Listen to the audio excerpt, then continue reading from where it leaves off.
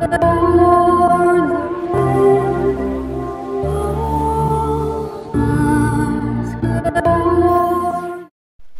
for Money here, bringing you a tutorial on wind.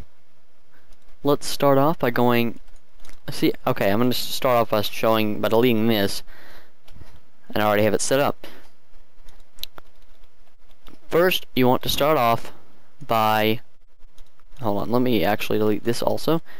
You want to start off by going to your area, then shape, and then wherever you want the wind to be, draw a rough shape around it. So I'm just going to go boom, boom, boom, boom. And then I'm going to end it by double clicking. Then I'm going to reset the height underneath shape parameters. Drag it down to where it's underneath the ground, and then bring up the height to where it's over the object that I'm using. Like here, I have a building set up, so it's going to, I want it to affect this building area, and you'll be able to see it from this fire right here. So let's then, to add the wind, go to Entity, Other, Others, and then Wind.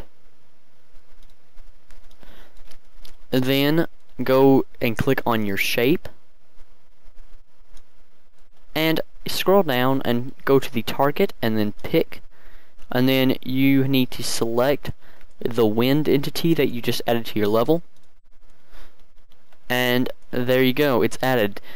Now you won't see any effect until you change it, so let's hit escape to get out of the shape menu, and let's go on the wind menu, and let's see, we're currently on, I want the wind to blow this way, so I want to change the Y axis, well, the Y thing,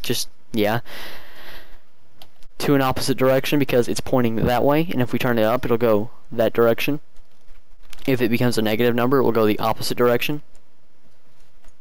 Same with X. If we turned the X up, it would go this direction, the way the arrow is pointing, and if we turned it negative, it would go the opposite, and same with the Z. So let's turn down the Y to a negative number, and there we go.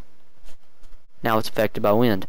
Now it may not be that clearly seen, so let's turn it up to like a crazy amount, and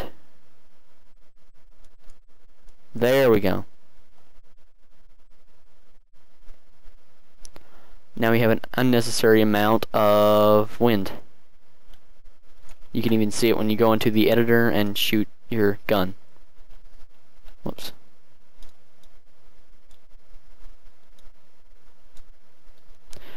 Thank you for watching. Killing for Money signing out.